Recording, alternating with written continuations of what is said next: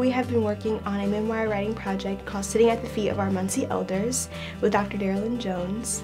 And we have been working to get senior stories from the senior homes here in Muncie, and also working with them individually and just really getting to know who they are, what they've been through, whether they're Muncie residents or from wherever they're from, and really getting to know them and share their stories. And we help them find their stories of grit and resiliency, because we firmly believe that these people have amazing words of wisdom and incredible stories that need to be shared. So we took it up as our mission to find their stories and compile them into a really neat memoir where we can publish and send to bookstores and libraries all over.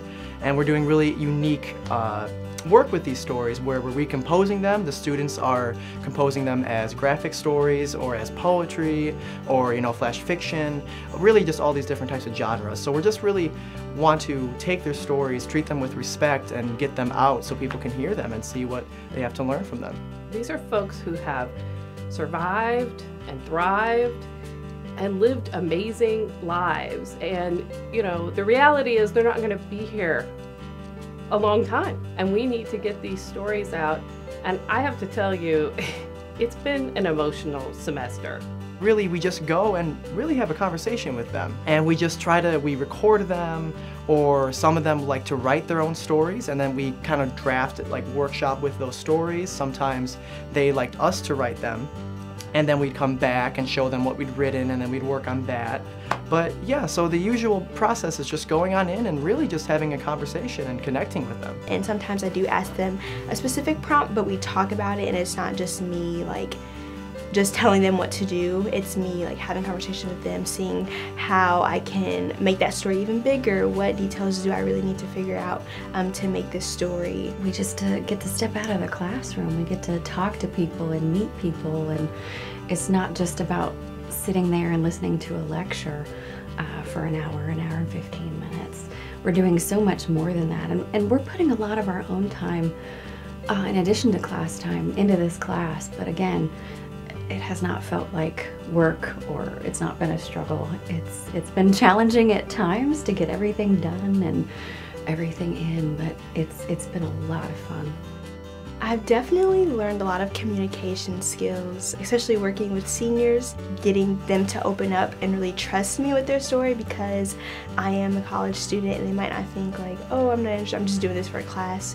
So I've learned how to communicate with them and showing them that I really care and that this is something serious that I really enjoy to do. I'm not just doing it for a grade, I'm doing it because I care about your story. Learning how to teach these individuals to really get into the nitty-gritty details of their stories. I feel like I've walked away with a much better grasp at teaching somebody how to really get into the details and really flesh out their own stories. A memoir was a completely different subject for me, and I actually really liked it. I learned about, telling my story and then learning how to tell other people's story, and in a way that is relatable. And so it's been really wonderful to see how they have adopted some of the strategies and things that the seniors do as unschooled writers and put it into their writing. So it's been a really amazing semester. The thing that I want, first of all, my students to understand that seniors are brilliant human beings, and they all have realized that. They're like, you cannot believe what she did or how she lived. Secondly, I want them to really learn about what it's like to be trusted with someone's story. And I also want them to learn some real skills that they'll use out in the real world. I mean, they're gonna learn InDesign. They're gonna learn how to design and lay out a book.